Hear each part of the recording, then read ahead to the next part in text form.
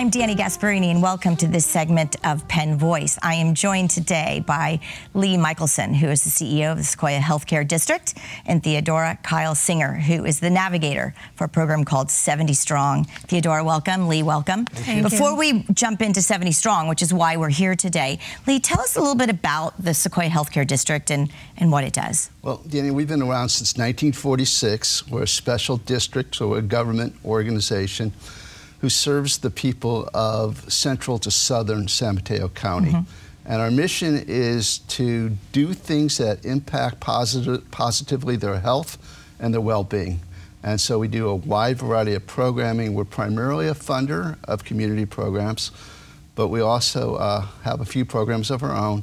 And our goal is a healthier and better community. So that's what leads us to talk about 70 Strong, right? A new program for the Sequoia Healthcare District. Yes. New partnership and collaboration. So, Theodora, you're what they call the Navigator for the program. So, what does that entail? And then tell us a little bit about the program.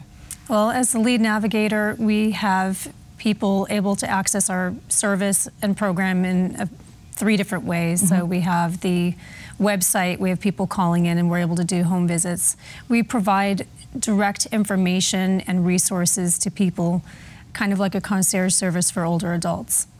And this is something that the healthcare district then funds the navigators and the programs and services that you would find under the umbrella of 70 Strong. That's right.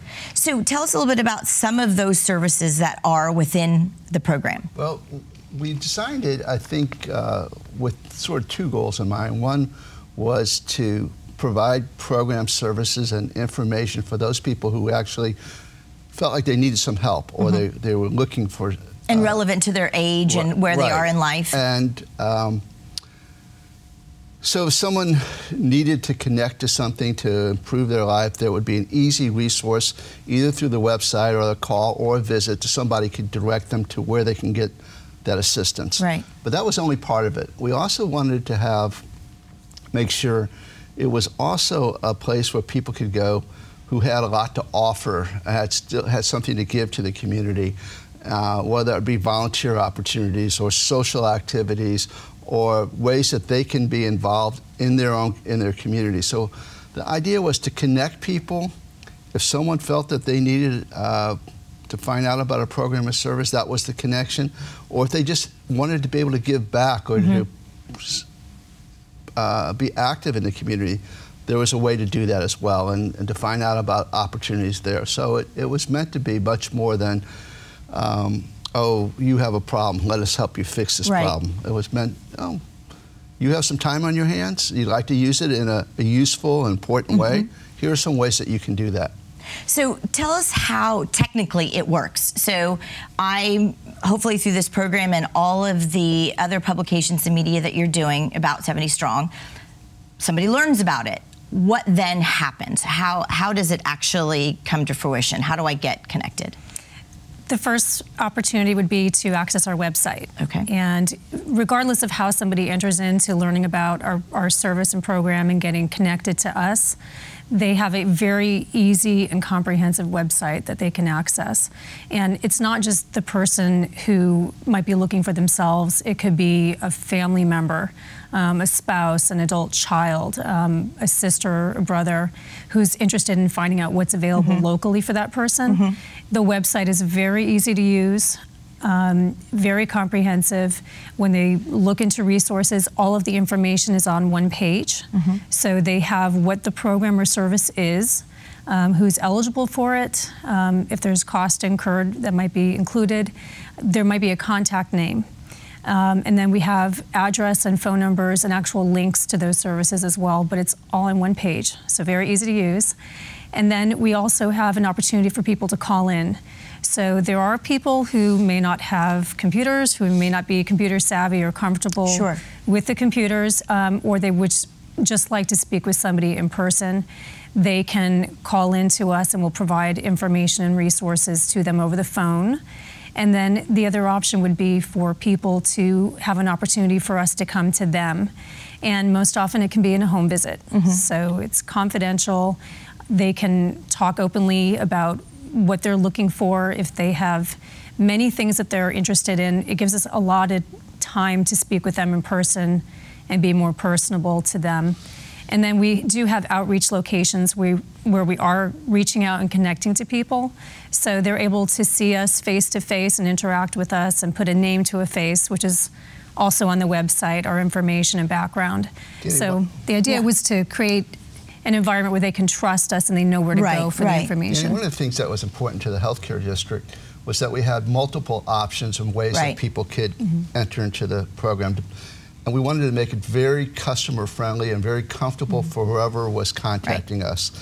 And so we wanted to have these options. And the other thing we wanted to make sure was that the healthcare district, in partnership with the Peninsula Family Services, who actually operates the program,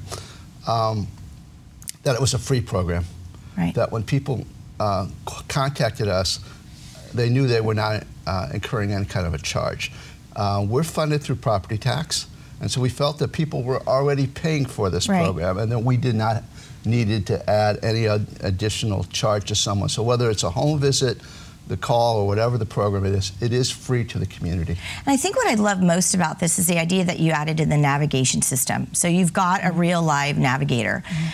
All too often, I think we're left up to ourselves to understand whether or not we fit within that square peg or round hole.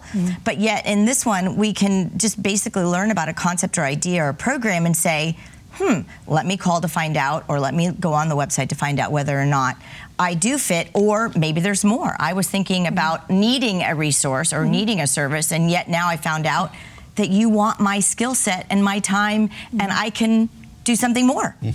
And we also wanted it to be a little bit more than just a typical referral service. Here's a phone number, call them, and you're on your own. You want to engage with the people. We wanted people to actually be connected, and it wasn't a success until the connection actually occurred. That's how we defined it, the success, when the connection occurred and people get what they need or what they want. So Teddy, who are the folks? What do they look like that you're reaching and that are going to be utilizing this program and resource? We've had a wide range of communication with people, especially with the phone calls coming in and the home visits. So the age range is wide, and we have individuals living alone, we have married couples, we have people in communities who are well connected but still need some other resources and information. We've reached, in just the few months that we've launched, a wide range of diverse people who've benefited from our service. So no wonder you need a navigator. There is no typical stereotype of the person that's going to be using your services and or giving back to your community. Yeah, and the other thing is, because we're all aging, we have sometimes two generations that we're talking to. Someone may be calling about their adult parent in the area, but then they're also aging as well, and they want to know what's available for them as well. So that's the neat part. And I love the fact that it ranges from if you want to do yoga or learn about gardening and how-to kinds of things, it's a wide range of interest. It may be someone who needs skill set, a medical situation or a social service situation, or it may again be, I have some time, I'd like to teach some kids how to read, or I'd like to be involved, I'd like to play softball. Is there a place to play softball? I'm 70 years old. I'm now retired. I have some time on my hands. What can I do with this time? These are my interests. Where do I go to get those? So Lee, here's the important question. You had mentioned that the healthcare district receives taxpayer dollars. How are you going to measure and ensure success for 70 Strong? Well, some of it is measured, be honest with you, is purely numbers. Are people going to the website? Are they calling? Anecdotally, are they coming back? And then, we're hearing stories, right? So the stories are important. And then the other measure of success, I think, is, are we making an impact on what I call social isolation?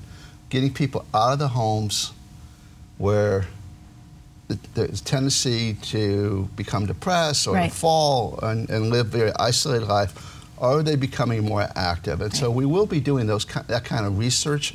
We've actually hired a research company as part of this to see what impact we're having if we're moving the needle, are people becoming more socially involved, more socially engaged? Well, then I'm going to invite the both of you back to tell us about what those results be. We're already out of time. Lee and Theodora, thank you so much for telling us about 70 Strong, and we'll encourage everyone to jump on that website and start there. Thanks for your time. Thanks again, and see you next time on Penn Voice.